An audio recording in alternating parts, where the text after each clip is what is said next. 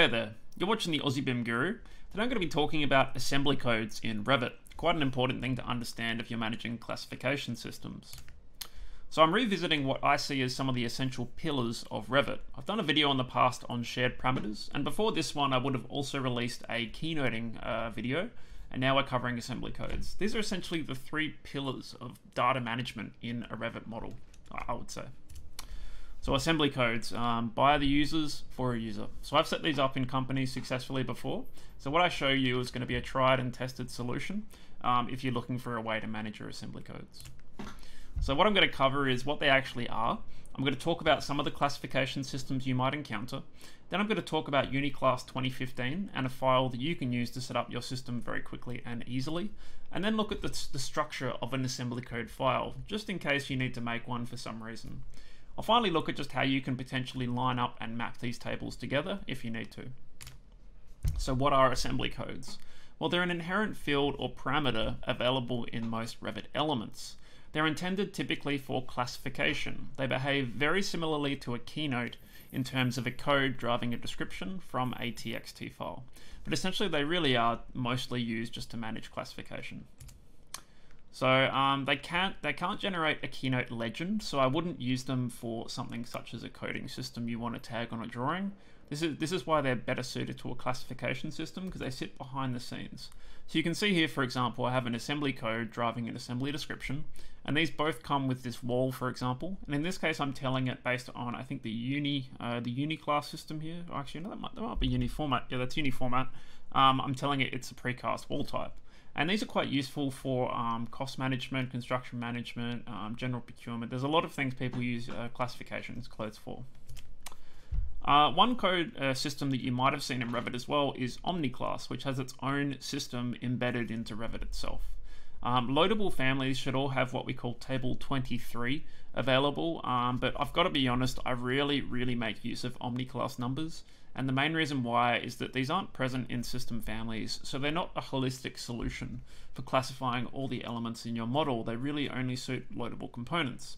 So for example, if you're for some reason trying to find an Omniclass classification that suited an element that you had to use an in-place family for, or you also had to use a loadable family, you wouldn't be able to assign a code to it as far as I'm aware. So as a result, usually most people look beyond this to something like assembly codes. One system by default that comes with Revit is the Uniformat system. I don't typically use this one anymore, even though it is sometimes used on projects I'm on. It really just depends on what the client or the cost manager requests. I find this is slowly being phased out in favor of Uniclass 15, but you can find more out about the system at the CSI website if you're more interested in finding out more about it. The master format system is quite popular in America and Canada. I believe this is the main place that it's being used at the moment. I haven't encountered it on a project myself personally, but again, you can find out more about it on CSI, where they have all the information about the classification system. I haven't actually used a assembly code file for master format before. I believe one might come with Revit. If not, I'm sure they provide one as well somewhere. But I use Uniclass 2015 in most of my projects. It's really becoming the emerging standard, again, mainly because it's emerging in the UK, which is really leading the charge on most things related to BIM and the ISOs.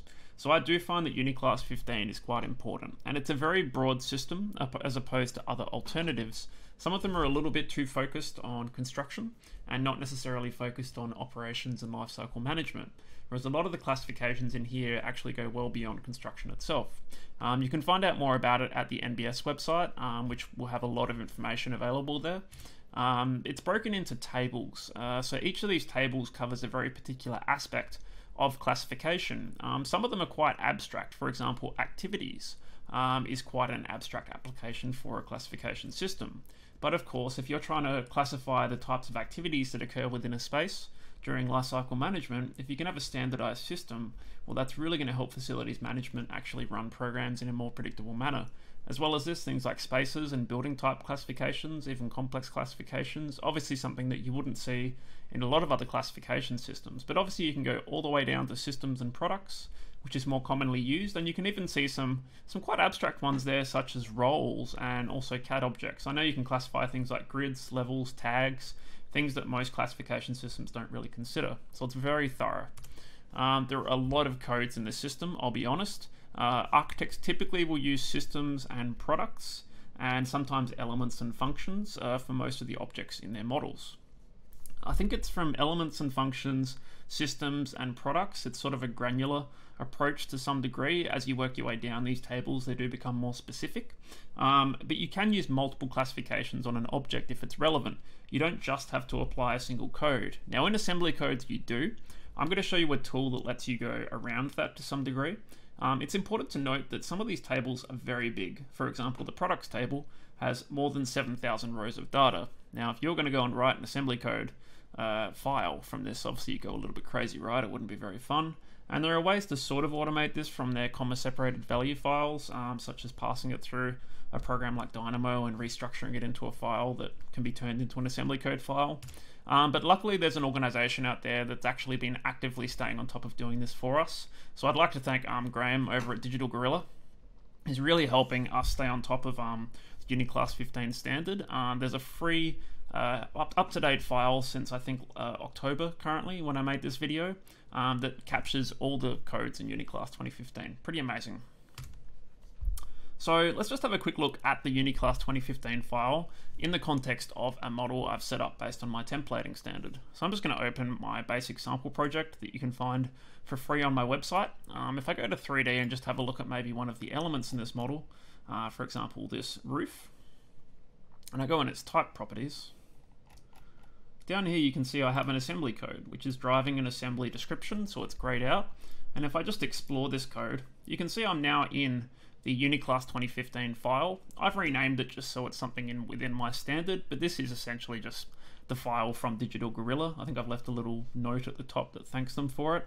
But you can see here the tables in action and the various data trees available. Now you don't have to go right down to the bottom of a tree to classify something. If I want, I can just classify something up at SS systems, and it's obviously not a logical classification, but you can work at any level of the data tree. So it's a very flexible system, and it means you don't have to over classify something if you don't need to as well, but where there is a deeper classification available, the system will support that as well. So pretty much what you can do is just make sure that your template and all your content has these Uniclass files set up, and in this case if I go even down to the point of a table, I believe I've even went to that point of every object having a Uniclass code associated to it. In this case, the assembly code appears to be, yeah, it's a coffee table. So you can see I have also went to the point of assigning an Omniclass number in the case of this object. So if I do edit the family, I will see that Omniclass field available here, but that's the only place you can access it. So that's why it's restricted to loadable families. So I do find that the Uniclass system is far more flexible. And as a result, you can access this data in many formats. Obviously Dynamo and apps can access this data, but if I make a multi-category schedule, assembly code and description, I can obviously start to see some of those fields populated across my model. This allows you to do high-level classification takeoffs. In this case, there are some things without classification codes. For example, I have a light that's not classified at the moment, so sometimes it's a good way to sort of audit what's not classified in your model as well. But a lot of the time people use them for procurement and quantity takeoff. It just depends on the application of who's using the model and how they're using it. But a lot of clients will require you to have a classification system established in your model as well, as part of just your setup. Now, you may not necessarily always be asked to use the same classification system, which can cause some challenges, but there are ways that I'll show you where you might be able to map some data between them. Anyway, that's how I sort of implement them in at least my template and my setup. And obviously everything in my library has already been pre-classified in most cases, which obviously took a lot of time, but once you've done it once, it's there. It's important to note that the structure of an assembly codes file is very particular. So it's very similar to a Keynote file structure, if you might have seen my video on that, but there are some key differences. So you have a code, a tab, a description that's associated back to that code, another tab, and then a unique number, which tells it where it belongs in the tree. Now essentially this is a tree in order, so you can't have a tree branch that falls before another one. You have to do it in order of hierarchy. So you can see that at the start of this file here, for example, I'm starting at 1, then I'm going to 2, which implies that this is a branch of the previous group.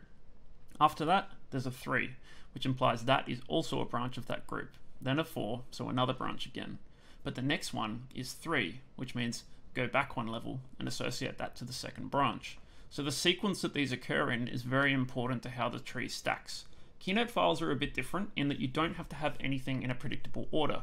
In the case of an assembly code file, it's all based on order, so it's very important that it's written in a particular way. As well as this, typically I believe you do need a tab at the very least after this in order to support the structure of an assembly codes file. So I can try and make one very quickly just as a sample, and hopefully it'll work. We'll see how I go. Sometimes I find that live demos will cause problems, but let's see what I can do. So I'm just going to delete everything in this file. Let's just call this class 1, subclass 1, subclass 1. So we're creating like a tree hierarchy here. And let's just call this subclass 2. So I might actually give these codes as well. So I'm just going to call this 1.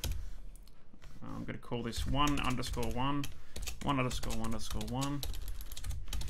So I'm naming them based on an order as well, and 1_2. And I might just add an extra subclass under here. And in this case, this will be 1, 2, 1.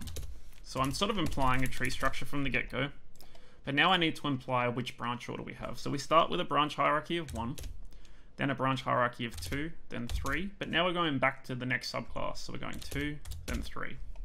I believe we're going to need tabs on the end of all of these as well. So what I like to do usually is just put something like something called replace, and just make sure there's no dead data in these columns. Then I'm going to save this as a tab delimited file, and I'm going to replace all those replaces with nothing essentially. So I'm going to get that last tab that I require for the structure of the file. So I'll just save this, and I'll call this testing, and I'll have to change the format to a tab delimited file. I believe this should work. I'm then going to open this file in Notepad. So I'm just going to open that file. I'm not going to save this email. I'm just going to open testing. And in this case, I do have these replaces. So I'm just going to select one and go Control H for find and replace, and just replace them with nothing. This should leave a tab on the end of each row. And I'll just save this, close it. And I believe I should be able to repath. So assembly files are repathed under Manage Additional Settings, Assembly Code. I'm going to browse, and I'm going to go from my personal assembly code location down to my desktop file. There we go. It's reloaded successfully. If I view this file, we can see I have my class, then my 2 subclasses, and then my subclasses. So you can see how these elements start relating back, in this case, to the hierarchy of a tree. So it's quite unique to assembly codes, but it's very relevant to how assembly code files are typically ordered and how classification systems are ordered as a result as well. Actually, other way around. It's relevant to classification systems and how we order assembly code files as a result. Don't want the dog to lead the tail there. Okay, so that's pretty much how you can create your own, but I'd recommend against it if something's available already for a system that your client requests, or one that you can suggest to your client. And in absence of a request, I would recommend Uniclass 2015. There's also the Classification Manager. This is an app that comes with Revit, I believe from version 2018 or 2017 onwards, which allows you to populate from a pre-built file built into the app. And I believe this is being kept up to date as a database, I think. So might be worth just double checking if it's a live source, because obviously these tables do get updated from time to time. I believe that the app is being updated progressively, and maybe that's how they're capturing the changes. I find this is quite a slow process to establish a classification system, but if you don't know how a classification system works with assembly codes, this could be a good alternative. I'll show you really quickly how it works. So I've already got assembly code set up in this file. So let's pick this cladding, this wall cladding. I'm going to go up to BIM interoperability tools, and there's a lot of things you can use this for as well, such as Kobe checking and model checking as well. In this case, I'm probably not going to touch on those because they're not really my strong suit. Hopefully in the future I'll be able to show you more on those. But let's just go to here to assign a classification. At the moment, I'm just using the Uniclass 2015 database, but notice that we do have other ones like Omniclass, Uniformat and Master Format, even IFC classification systems. But in this case, I'm just going to work with the Uniclass 2015 database. So I'm going to say finish. And essentially at the moment, it's going to respond to whatever I currently have selected in my model, and it's going to give me some options for classifying those elements. So we can see at this level, We have facility level classification. So if I select nothing, I'm classifying my project essentially. If I select this wall, notice I'm now activating my EF, product, and SS table, so systems, products, and I think elements. I'm trying to remember off the top of my head what the classifications represented. EF, whatever that is. I never really use that classification, to be honest. If I go to floor plan and I select one of my rooms, I believe I should get some classifications relevant there, like the space classifications. I can see here's my space classifications. I think the EF, maybe it's elements.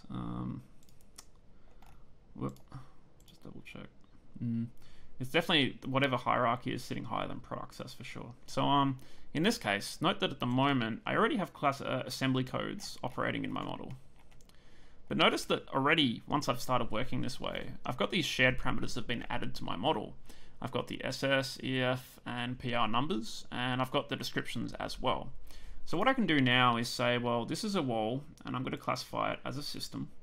It's a wall and barrier system, and it's going to be a unit wall structure, maybe. I'll have a look at what options are available to me, because it does take a while. You know what, actually, I'll just search for it. I'm looking for a cladding system.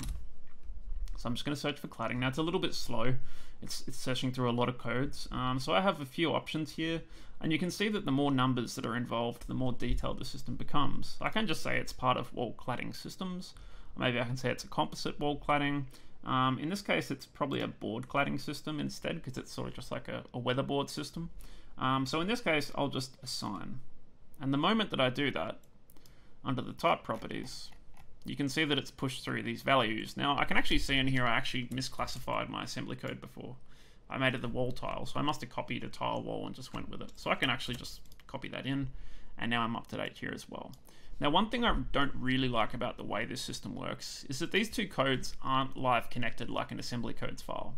So you can't rely on just one thing driving the other. So you can end up with discrepancy of information. It almost makes this a bit of a waste of information, to be honest. We really just care about that code, because you're probably going to send that out to a database anyway, where they only need one piece of information really to drive the other one.